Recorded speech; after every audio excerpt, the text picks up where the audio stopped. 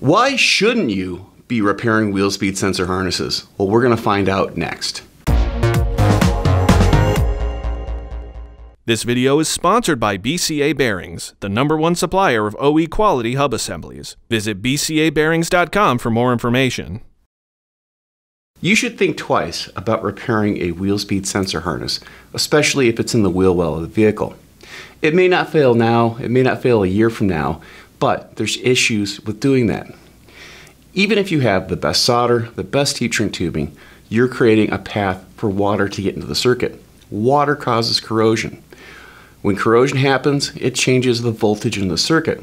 No matter if it's an active or passive wheel speed sensor, you're changing the signal, and this could affect ABS performance. If you're thinking about repairing a wheel speed sensor harness, think twice.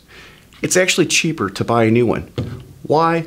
Because you're saving your labor, and you're also saving yourself a comeback. Butt splices and stuff like this, they may seem cheap, but it could introduce a problem somewhere down the line. I'm Andrew Markel. Thank you very much.